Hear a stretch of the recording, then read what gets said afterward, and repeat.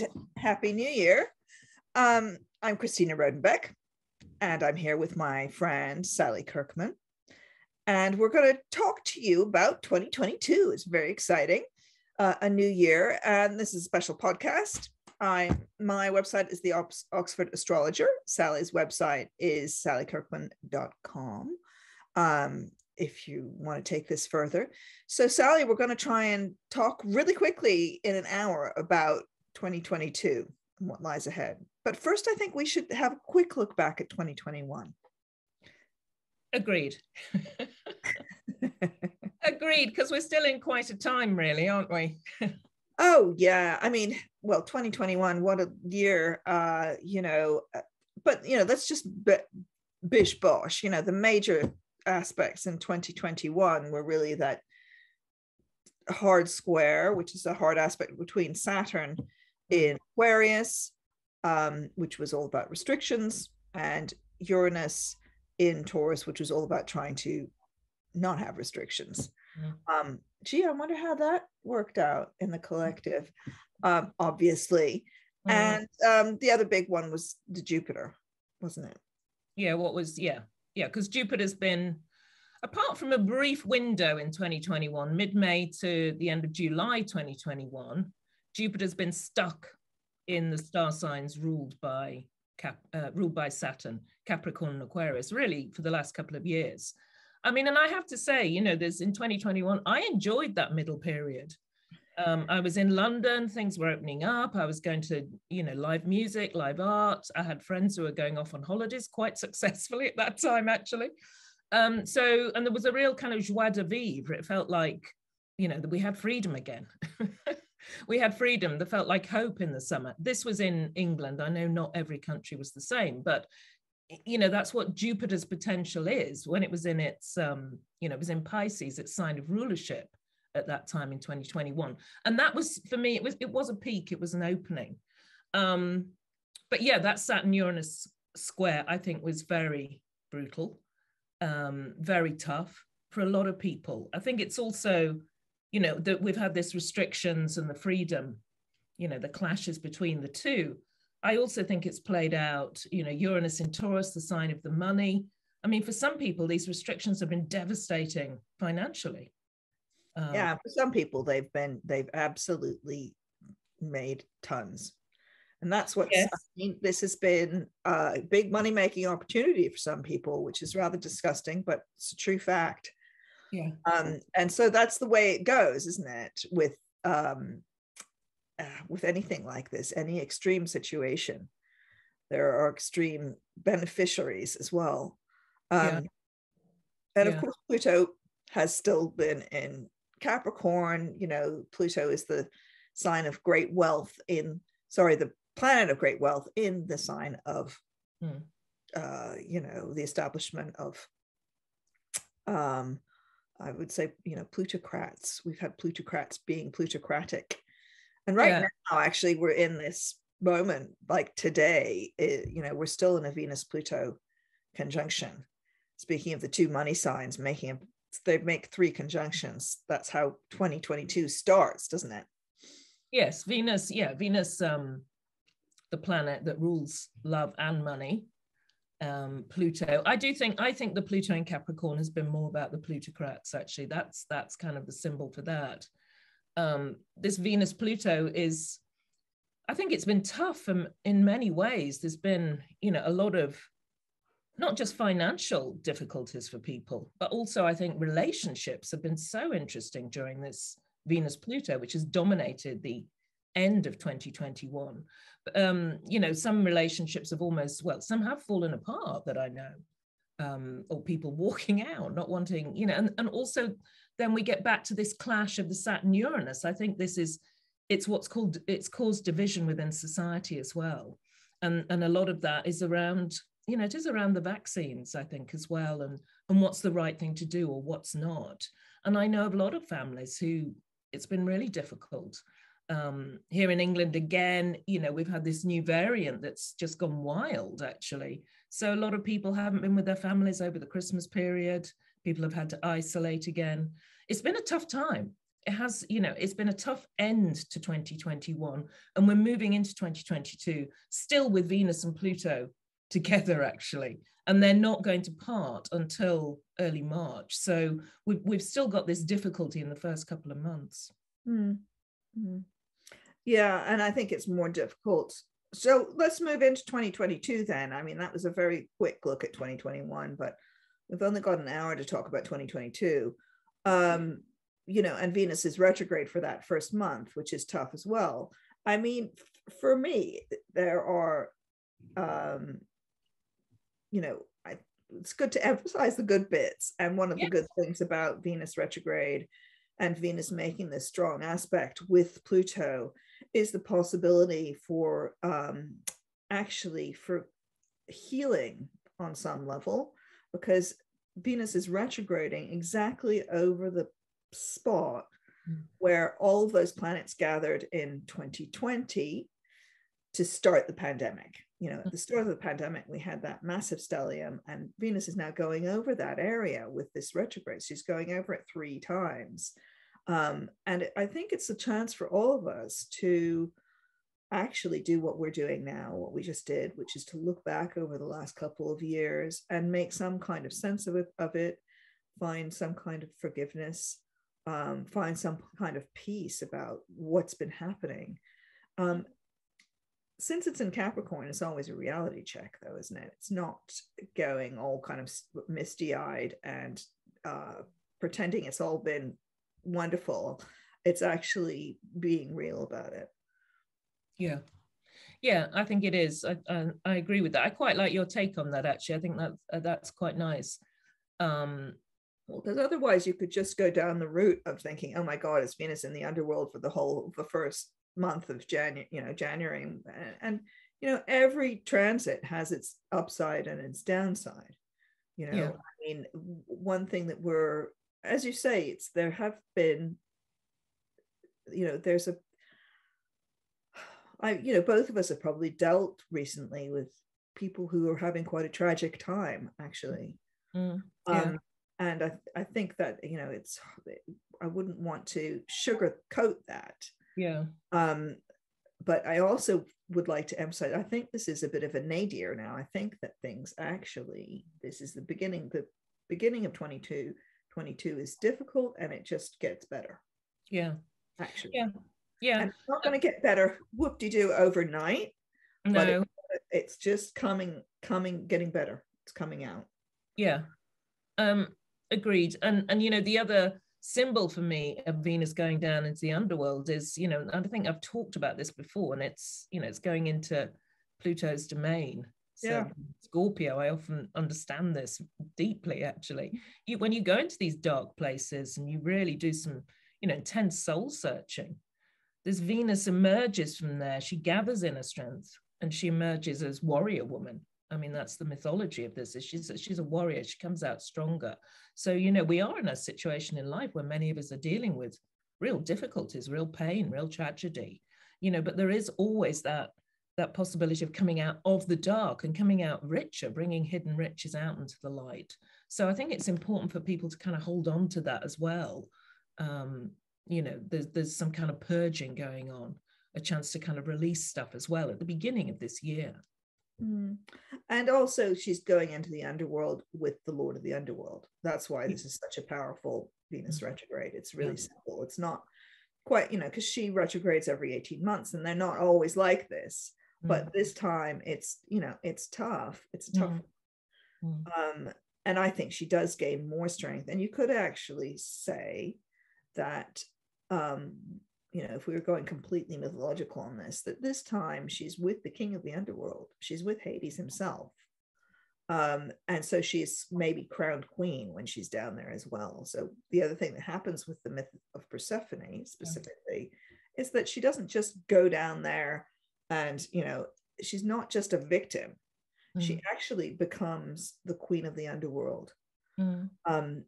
Is crowned, and then she gets out of there as well. She doesn't get stuck. She actually leaves and becomes, you know, the daughter again when she comes out.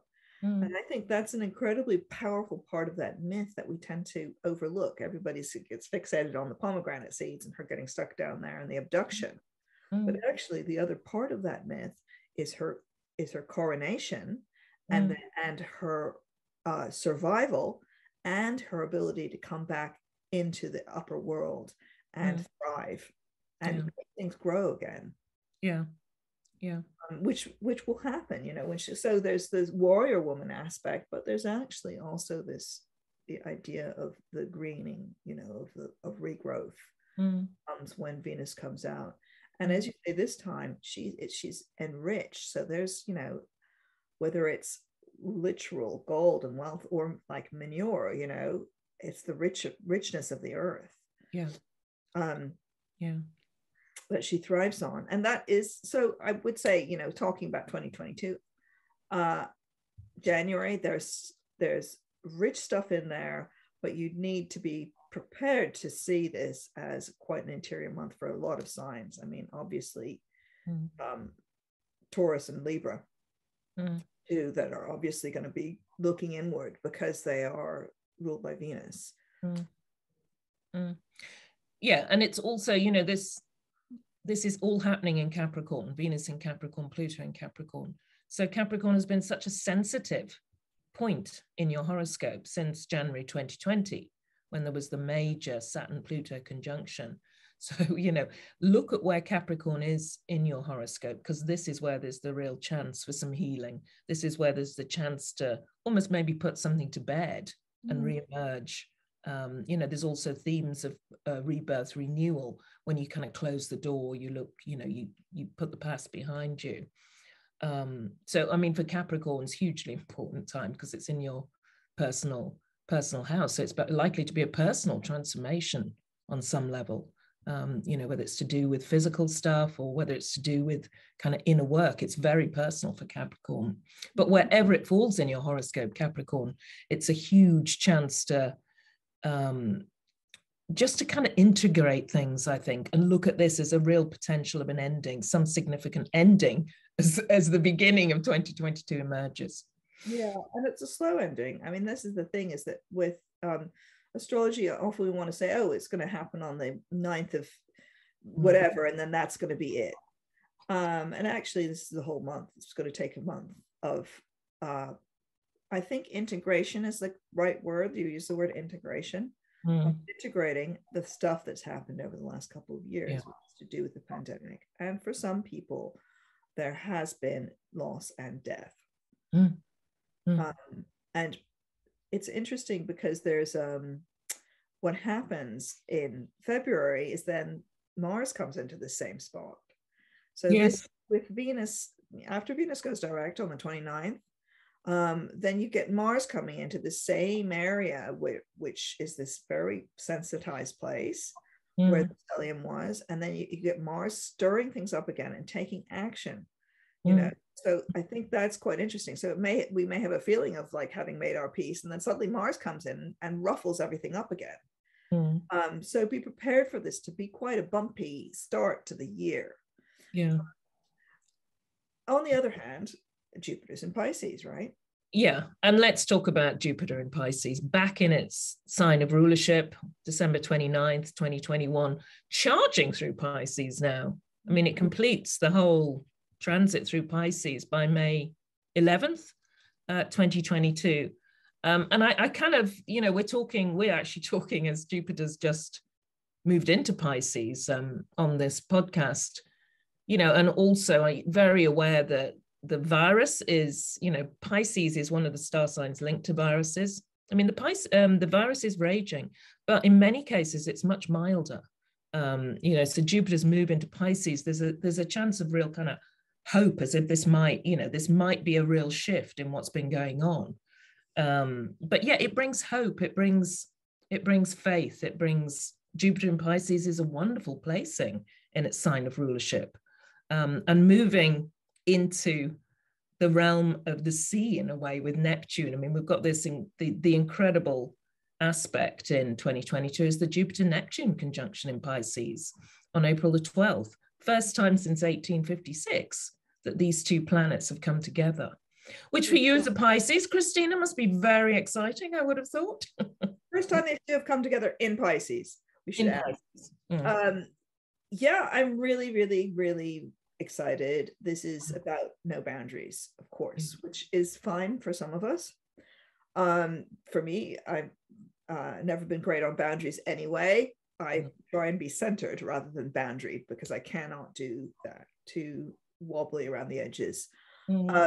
So for anybody with that kind of, I want to say that kind of pattern in themselves, which is most people who are a little bit psychic, who have that, who are sensitive, or, you know, if you want to call it highly sensitive people, this is quite exciting, but kind of scary at the same time, because suddenly there's no boundaries. Anybody, any Pisces, any Cancer, Scorpio as well, all the water signs are really going to feel this a lot. It's interesting, the reason I mentioned that spiritual side, the side of, is actually that's in the 1850s is when spiritualism really took off. There were a few things that happened in the 1850s that are, well, a lot that's connected with Neptune and Pisces. But I think spiritualism in particular, and also there was a big religious revival in certain parts of the world in the 50s.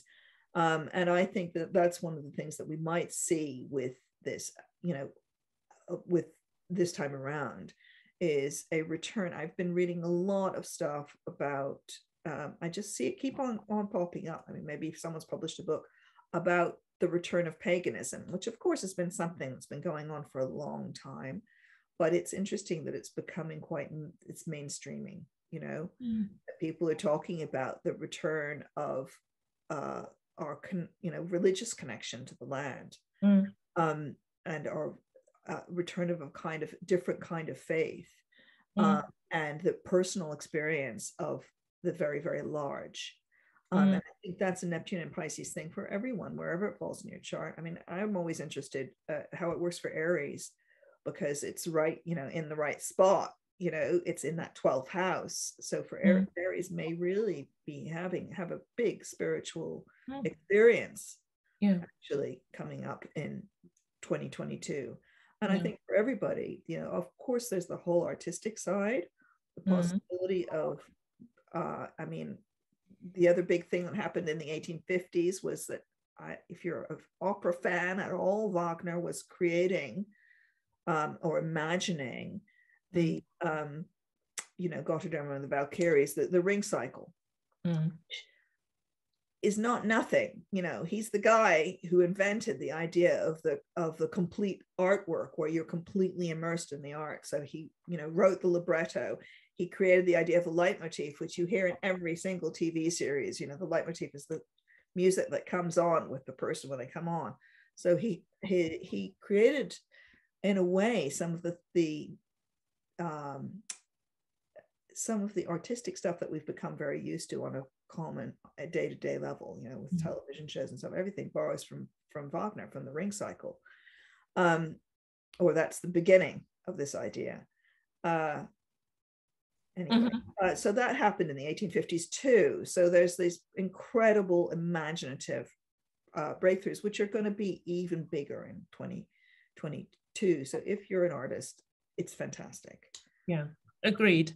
I want to say that if there's not a global meditation on that Jupiter Neptune in Pisces, the world is missing a trick, actually. I mean, it's absolutely ripe for that. It is about, you know, and I think people are looking for something more. I know a lot of people who are doing more meditation, who are more, you know, there's a lot more, seem to be a lot more light seekers around. There seem to be a lot more empaths. I'm really aware of a much more kind of spiritual vibe that's coming in, and I think it is bringing people a lot of hope, a lot of kind of faith, which is this boundlessness of Jupiter and Neptune. You need something. We need something to believe in this world. We need to find, you know, where hope and faith lie. I mean, that's a really key part.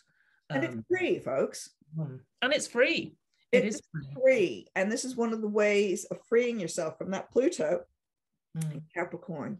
You know, you don't have to, meditation is free. Spirituality is free. there's no, you can go out into the woods and do it.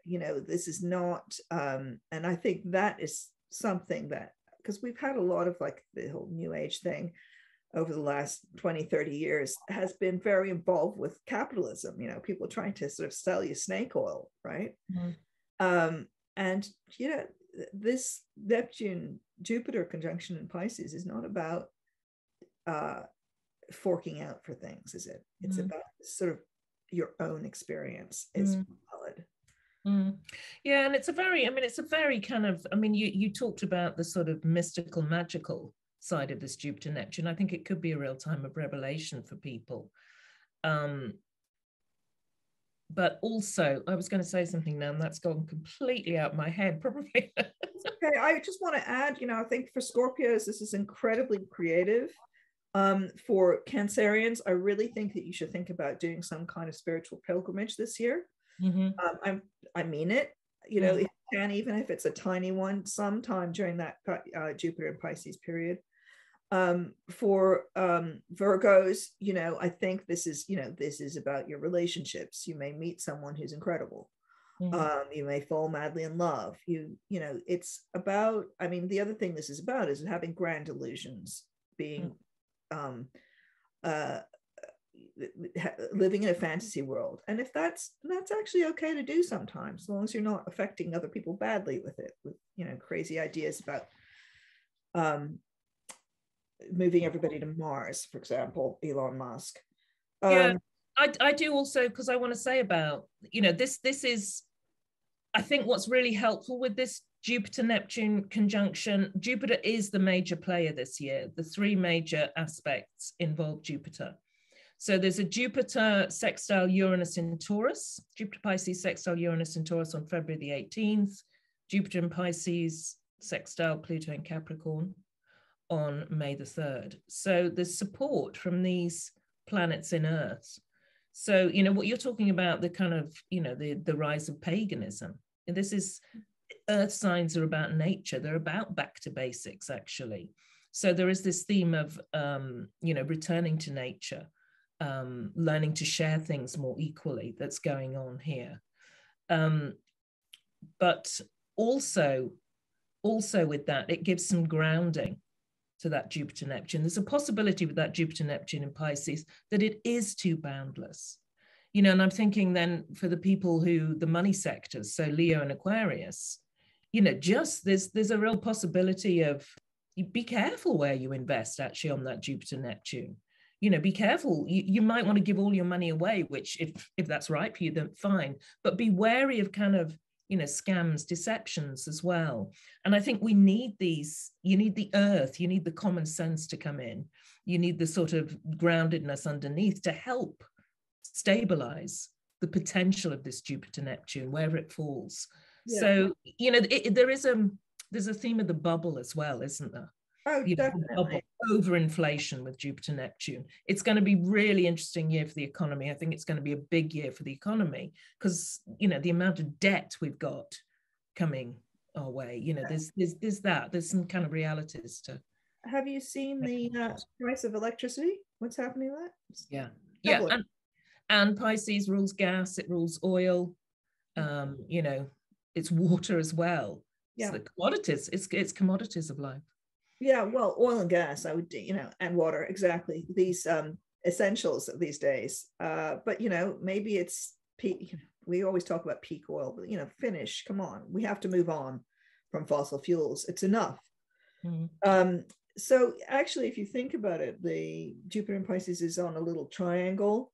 It's because it's got Uranus helping it from one side and Pluto helping it from the other. So it's called a mini grand trine. And this is actually, as Sally said, incredibly stabilizing and helpful. If you're feeling, and I actually think that Saturn in Aquarius is really helpful too, because Saturn is really strong in its own sign. It's got less of this agitation from Uranus, although it's still there a little bit. It's like got backwash from the Uranus still. But it's very stabilizing, that Saturn in Aquarius. So it's in its own sign. Neptune's in its own sign, Jupiter's in its own sign. So we've got a lot of these outer planets in their own signs. Yeah. So there's strength in other parts of the chart as well.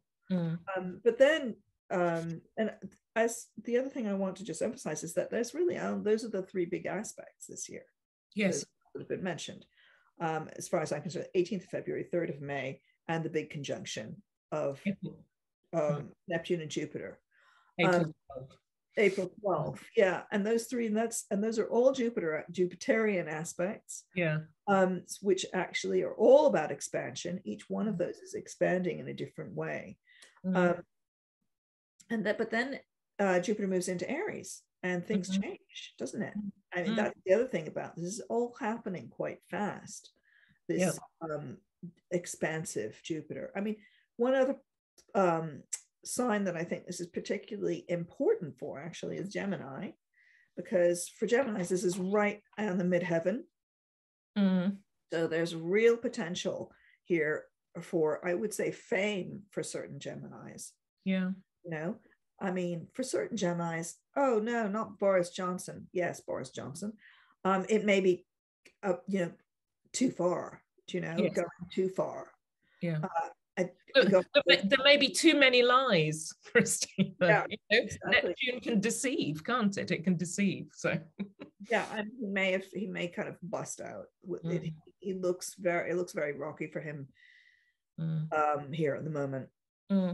Oh God, just going backwards briefly, I just have to say Ghislaine Maxwell going down on the Venus-Pluto conjunction with Mercury and the moon in Scorpio and Jupiter going into Pisces.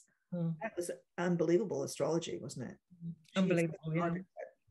But that's a good example of how, things working well. And she is a Capricorn as well, isn't she? She's a Capricorn, so very powerful stuff for her. Really powerful astrology. Yeah. I mean, the other star sign we must talk about, is Sagittarius, because Jupiter is your planet.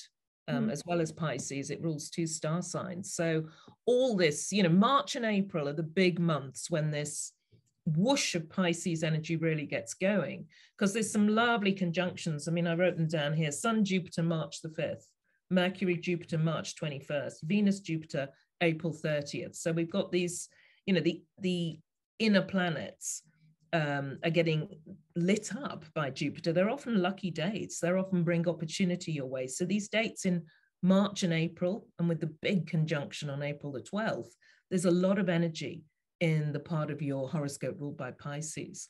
So for Sagittarius, this is at the base of your horoscope. It's about home and family. It's about your roots. You could be, I don't know, putting on another east wing, west wing on your place, or moving abroad, or, extending your family, welcoming people in as well.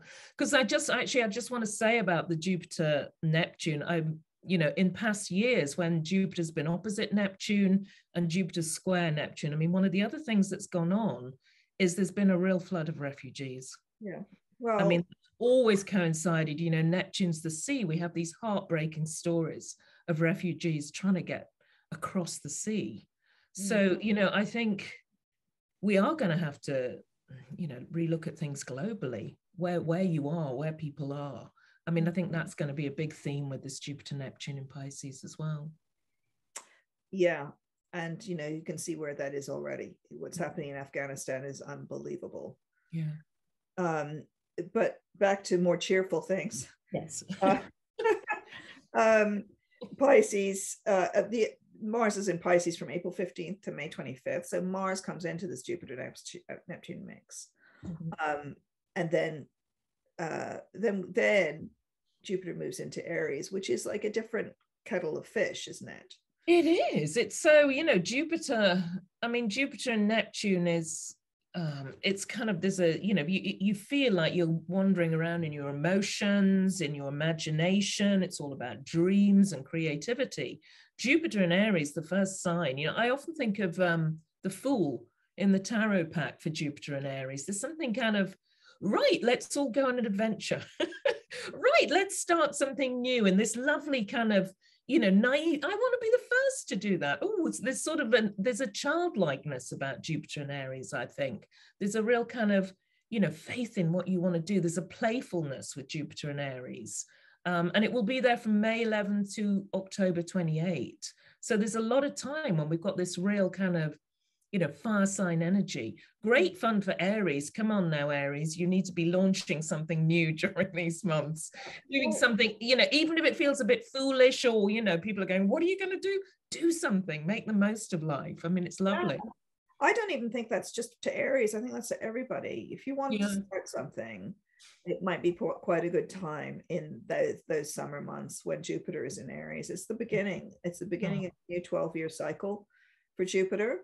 It goes all the way up to 10 degrees of Aries as well. It's like goes deep into Aries. It doesn't just hover around on the fringes. So any Aries who's born in March is going to feel this right on their sun probably. So the energy is really different with Jupiter and Aries, and that is quite interesting just as a sort of test. In fact, I think just to feel your own sensitivity, the difference between Jupiter in Aquarius, Jupiter in Pisces, and Jupiter in Aries, which we're getting in rapid succession, is quite interesting as a sort of vibe, whatever you want to call it. Jupiter in Aries is enthusiastic. That's the word, isn't it? It's enthusiasm, and it's bravery, and it's trying to let go of some of the past. I mean, Jupiter does get dragged back into Pisces in October, so it's not over. But there may be a kind of release when Jupiter gets into Aries. Not that I think Jupiter's bound up in Pisces at all. We talked about how that's boundless. It's already a release for Jupiter being in Pisces and not having to go back into Aquarius. It's maybe more of an inner thing, you know, and that's maybe fits in with this early part of the year when Venus retrograde is helping us make sense of our actual position, actually happening, and make peace with it, so that then we can let that Jupiter and Pisces energy, that faith, really buoy us up through the rest of the year. And also I think what's interesting about Jupiter's move into Aries, it gets into Aries and then immediately Mars, Aries ruling planet, also joins Jupiter. And there's a Mars-Jupiter conjunction in Aries at the end of May. I think it's May 29th. So, particularly in June, there's a lot of power in Aries. You've got Mars and Jupiter together. These two are the freedom fighter. They're the energy, the drive. It's this real leap of faith. It's this willingness to kind of take risks, actually. So again, look to where Aries falls in your horoscope. I mean, for the fire signs, it feels like a very creative time, but adventurous too. I think it really is a time to sort of break boundaries or, create something new. There's this real creative urge, I think, with Mars and Jupiter together. Especially for Sagittarians. I mean, it's obvious, isn't it? That is very creative, very exciting.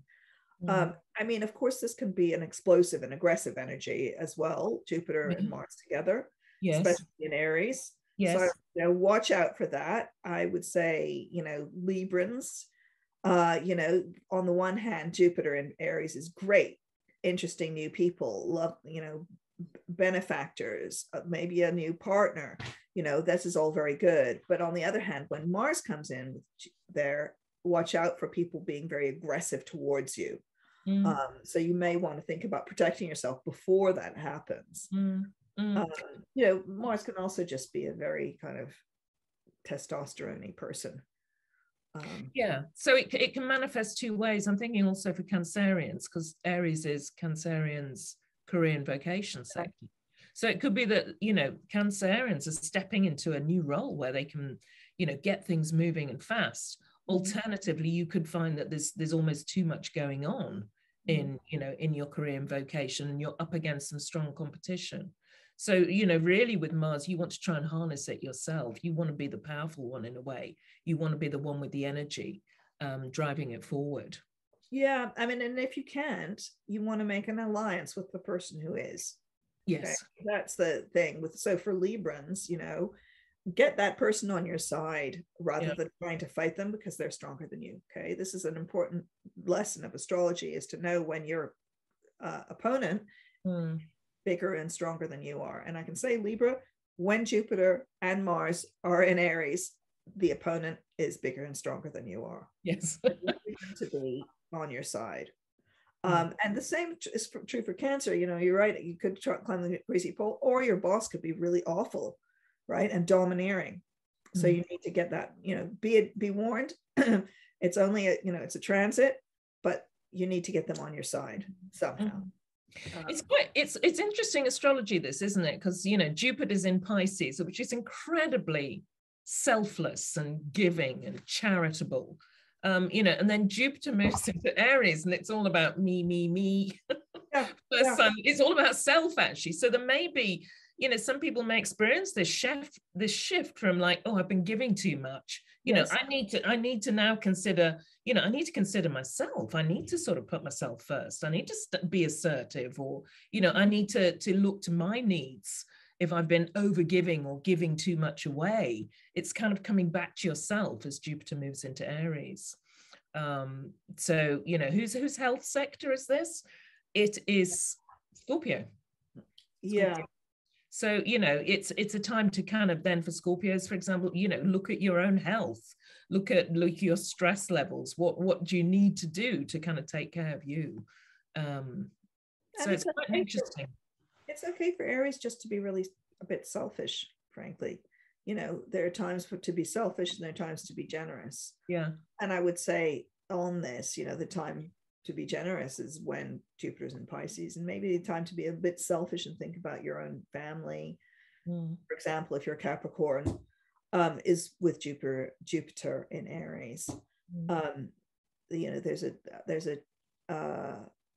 There's a yin and yang, isn't there? I mean, this is super yang that we're talking about with Mars and Jupiter and Aries in those summer. When is it? It's well, it really peaks in June, actually. June is the big month when they're both in Aries. July 25th of May to July 5th. That's a very, very yang time. It is. And for those people who are sort of more yin or don't really like that kind of energy, that's good to know, Yeah. It's a very physical energy.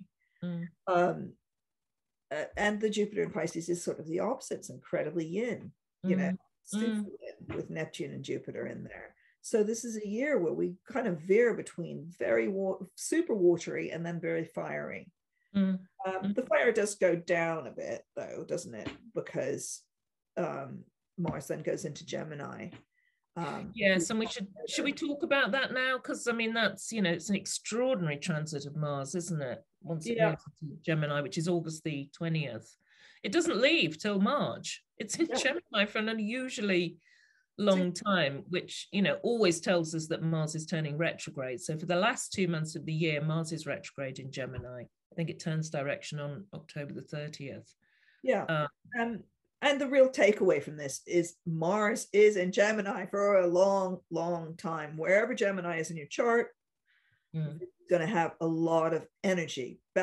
Maybe retrograde energy, but it's actually Mars energy.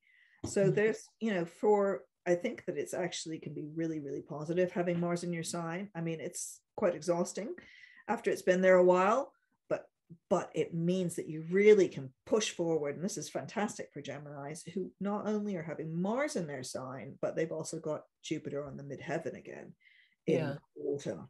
So they're really, able to sort of, when you have Mars in your sign, it gives you this wonderful boost of energy.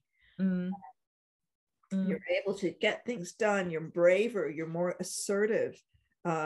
You're a winner. It's having Mars on your side is like, it's about winning. And I just want to say it's in Gemini. So this is, this is crafty. It's cunning. It's a war of words. It's not, this, I mean, in a way, it brings out those Gemini qualities more, doesn't it? Which is the trickster as well. Yeah. I mean, it's how I'm thinking about how you go about winning. For Geminis, the cunning side of Gemini is going to be really strong. During this Gemini, actually, and I have to say I wouldn't particularly describe him as cunning, but what he has got is his words are his weapons. Words are weapons, absolutely. I think that's the power. That's the thing. It's like very direct, because suddenly your words become really direct. Yeah. You're very smart. Yeah. Mars Gemini. It's clever. And I don't mean smart. I see it, to me, it's more direct than Gemini normally is. Mm. Be interesting again to see what happens with all the Gemini politicians and etc. Yeah. And I do want to, there's a proviso here. I think also, I mean, and this is probably across the board for everyone, maybe the Mars ruled signs, Aries, Scorpio, also Gemini. I think when Mars is retrograde, so November, December, be really careful what you say. Be really careful what you write, you know, whether it's on social media or whatever, because when the planet's retrograde, it could really work against you. So I think that Mars retrograde in Gemini, we need to be careful what we say, or you know, you could wound people with your words. So it's, you know, it's a time to kind of slow things down a little bit and you know, think before you leap into something. I really agree with that. Important. I really agree with that, and that is about Mars. In, you know, Mars and Gemini, words are weapons. Yeah. So who are you going to hurt? What bullets are you going to send with that? Yeah. You do need to be careful. Yeah. Of course, you know, it's, you know, they're honed, they're sharp, they're direct, it's pointed. And interestingly enough, you know, so for Sagittarians, you may find that you're in a war of words. Yes. Yeah, it's relationships, isn't it? Yeah, someone directly aiming words directly at you that are maybe unkind. So yeah, I mean, there's, you know, it's also important to use this timing of Mars in Gemini. Once it moves into Gemini in August, it's all, go for it wherever Gemini falls in your horoscope. But be aware that the last 2 months of the year, there may be this sense of slowing down. I mean, I know I always take Mars retrograde very personally, being a Scorpio with Aries ascendant. I mean, the two Mars signs. And I quite often find I'm in a position where I'm powerless. I'm not in control. And I find that so frustrating. So, but you can't get as much done. You really have to kind of surrender a bit and take a step back. And interestingly, Mars is going to be square Neptune in Pisces. That's going to be the main aspect while it's in. So, you know, there is going to be this sense of needing sometimes to surrender, you know, to sort of withdraw perhaps during those last 2 months in particular. Yeah. Yeah, I think that's interesting. So long as you're not constantly trying to push ahead during that time, about what's useful to do while Mars is in Gemini.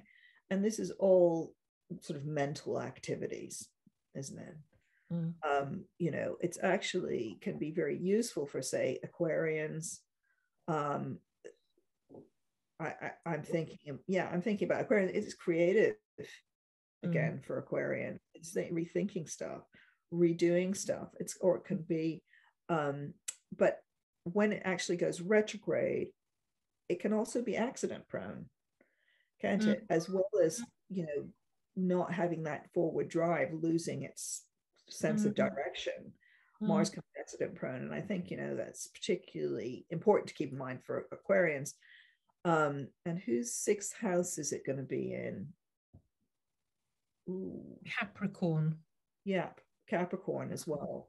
And for Capricorn, it's important to, you know, this is maybe about your health, this Mars transit. And it's a useful time for you to be looking at that again, you know. Yeah.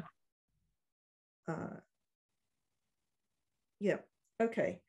So that's the end of the year. Interesting. I just also want to point out that Jupiter's back in Pisces those last 2 months of the year when Mars is retrograde in Gemini.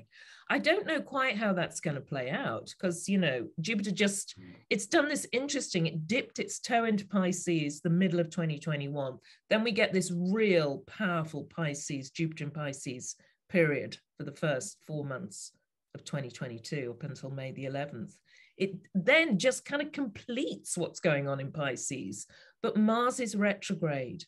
So I don't know whether that's about, again, a theme of maybe letting something go or bringing something to completion during that time. So you can then start fresh in 2023. I'm not sure, but it's kind of interesting timing. Yeah, or is it about a loss of direction for certain people? I mean, perhaps, yeah, losing your way.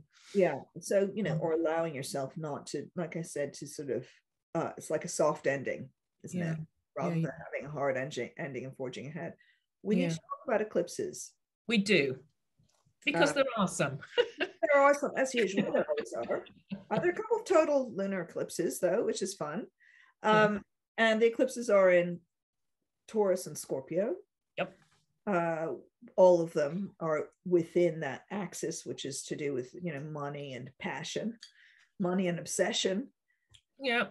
And In, the earth, and the the earth, fixed signs. And let's just see, where do they happen?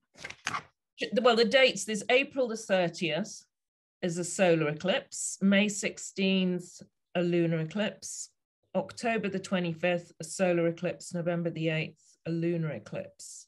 I mean, yeah, there's, I think, some interesting things to point out. The solar eclipse in Taurus on April 30th is conjunct Uranus, as is the lunar eclipse on November the 8th, Taurus, and that brings in Uranus. So eclipses and Uranus are often very similar. They bring the unexpected, don't they? It's the things you don't see coming. Eclipses, that shadow falls, and what's hidden comes to light. They are the turning points. It's where there's accelerated growth. It's a time where you have to reorient your compass, ready or not sometimes.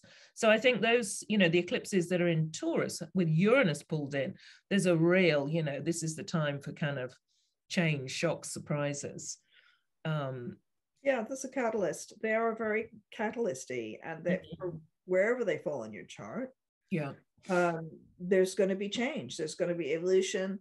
There's potential eventually for growth. Maybe not at the eclipse.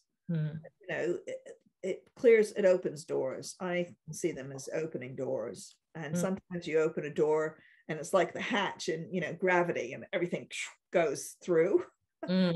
Or you open a door and things come in. It can really go either way. Yeah. Interesting for Taurus, and I mean, Taurian. I love the fact, bless Taurus, that sign of fixed earth, doesn't like change. Taurus, you've had Uranus in your star sign now since 2018, so it's like if you're not used to change by now, crikey. But there's more on the way, and it depends where your sun in Taurus falls and where Uranus is in relation to that. But likely, I mean, if your birthday is on or around April 30th, you've got this solar eclipse and Uranus. That is a time just to say, right, let's do it. You can't stay. Don't hold on. Somewhere, in your life, don't hold on with this eclipse. It's a time to let go, be free, move things forward. And probably doing that in a way that could be quite dramatic or fast or powerful as well. So really a big year for Taurus with these eclipses. Really big. And also it's interesting because in a way there's a lot of other stuff, a lot of noise going on. And actually these eclipses are very personal. There's a lot of noise going on in the collective. But actually Taurus is making big changes in their own life. I think they may be one of, if you're Taurian friends, maybe the people who make the biggest changes that you see around you. And the Scorpios as well, actually. And this is maybe a shift of like residence, like where you live, country. I'm thinking of actually, my brother's a Taurus. He's going to be moving to Germany at this time. And, there's and I think I think the timing is really good for him to do that. And also, Sally, you're a Scorpio, and you're probably going to be moving house, or I know you've been in a liminal place for a while. But actually, I think that it's often the case when you have the nodes that there is a big move. It's the beginning of a new chapter, isn't it? There's a part of your life comes to an end. It's the beginning of a new chapter, whether that's to do with where you live, the sort of direction of your life, your relationship status. I mean, for Taurus and Scorpio in particular, this is it's your star sign, but it's your opposite star sign, so your relationships change too. It's the big things in life that are shifting. Yeah, I mean, that's either a divorce or a marriage, one or the other. It could be. It really could be. It's some kind of dramatic change in relationships for certain people. And the other two star signs that this is really important for, Leo and Aquarius, because again, it's the foundation axis of your chart. So it's your roots, it's your home, and also it's your future path, it's your career. So again, I think it's an important eclipse cycle for those two star signs. Those areas of your life too are likely to be in flux or changing in some way. And it's actually, I think with the eclipse, it's a good time to make these big decisions. Oh, yeah, definitely. Like, I need to do this now. Maybe not at the eclipse, but around the eclipse. This eclipse energy, it diffuses the whole year, Yeah. So you don't need to wait for that eclipse to move to Germany. Or, for Leos, this is, about status, right? So it's about making, deciding to launch your business or get married. I often see marriage on that midheaven because it's a change of status. Yeah, absolutely. Or divorce or whatever it is, to break free, to actually be more you. And that's one of the things I love about Uranian energy.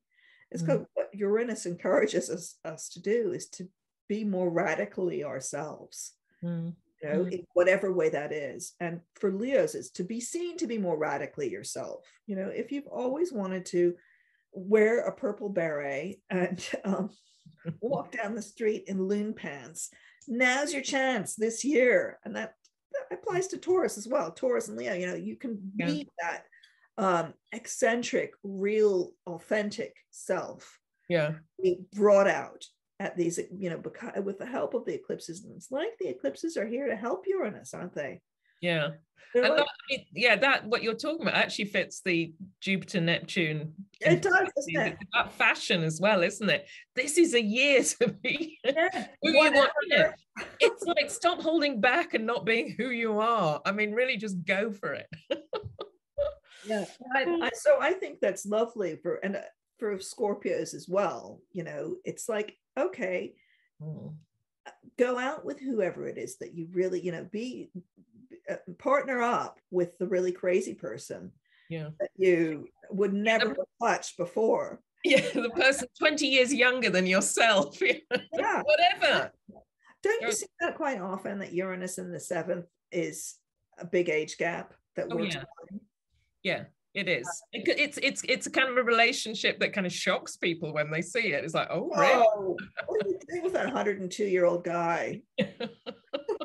Oh, that could be about money, actually, in Taurus. True. Oh, what are you doing with the incredibly rich? Yeah. She said to Paul Daniels. So what did you see in the billionaire? Paul Daniels, was it? I can't remember. Great line. It's obviously a line one needs to ask Priscilla Zuckerberg. What is it that you see in the billionaire Mark Zuckerberg?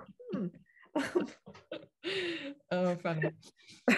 Oh, yeah. So, I mean, and also just on the eclipses, I know not everybody likes eclipses because they can be quite dramatic, and they bring the unexpected, and they may bring things that you're not so keen on. So don't launch stuff on eclipse dates if you can help it. Wait for a little while and see what emerges, and then take advantage of the sort of changing situation as well. So just add that proviso about the eclipses. Yeah, and also consider this eclipse energy as this underlying theme of the year, not, I have to wait for the eclipse. Yeah. Actually, that's not right.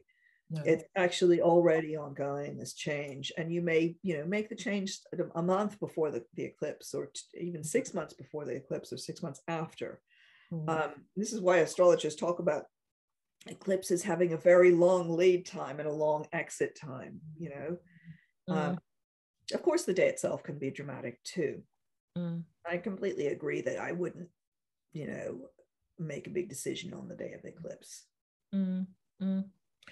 Just on a collective level, I kind of like all this, the Uranus in Taurus, and also Jupiter, Neptune in Pisces, which are, going to be big themes of the year ahead.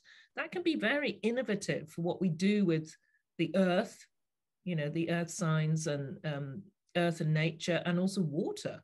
There's likely to be some real innovative breakthroughs in those areas with this coming. So I do like that, actually.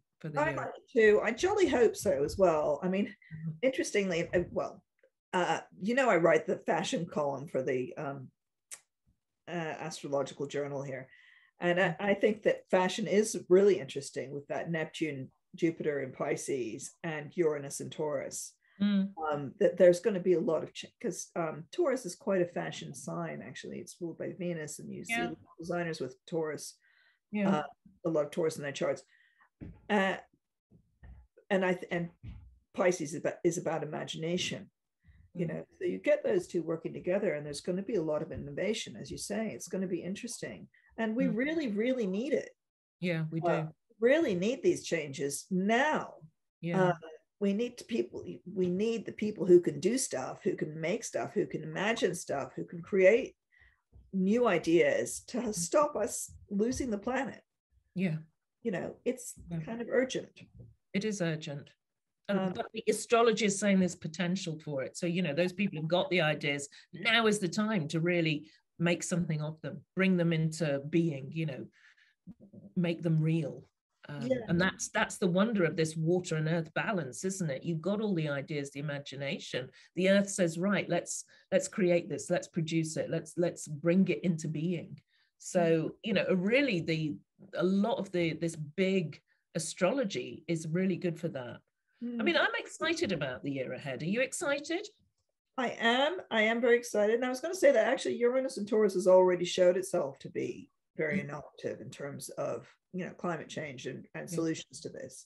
We've had a lot more progress with actual practical solutions in the last couple of years since Uranus went into Taurus. You know, of course, there's been the protests and all that, but actually behind the scenes, there has been this progress about what's possible, what we can actually do, what we can make happen. And you know, the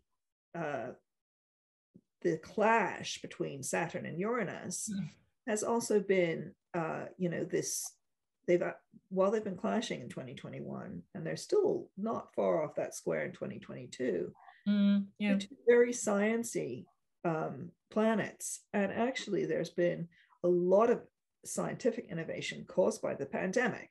A lot of scientists actually working collectively, you know, around the globe. This has also been a Uranus and Taurus kind of thing. Let's get practical, come up with a solution, and do it fast. And this is very Uranian. This lightning strike of how quickly those vaccines were produced, for example, is incredible science, and that was to do with cooperation. That was all, I mean, that's also a symbol of the Jupiter in Aquarius, I think, as well. You know, the Aquarius, the sign of often linked to science. I mean, that was, and also the hope. Jupiter brings the hope, the protective vaccine as well. So I think it was to do with that. But yeah, I agree.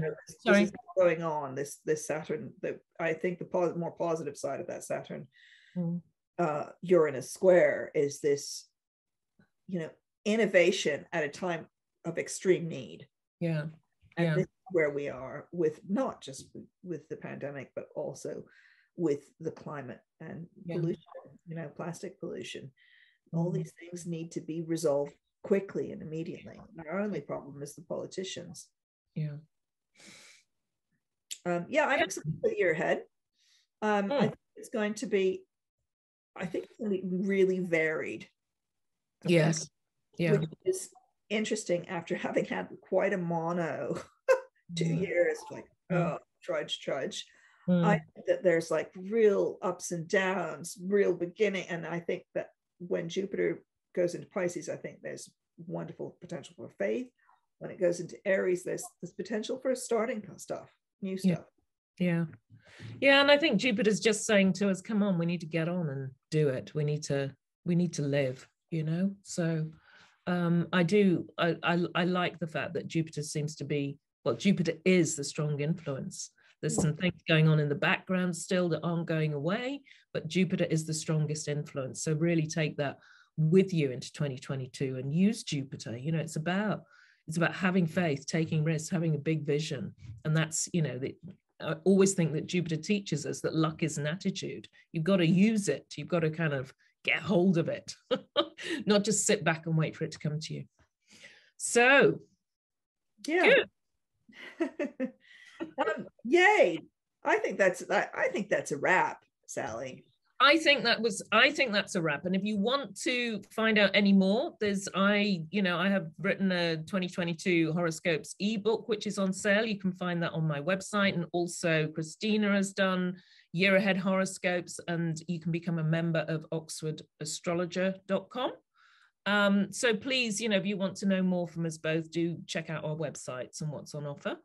Yeah. Hopefully you've enjoyed this overview of the year ahead, and it gives you more idea of what's coming. Yeah, I've done little videos for each sign for my members. Yeah. Yeah, cool. Okay. See you next year, Sally. Yeah, see you next year. See you in 2022.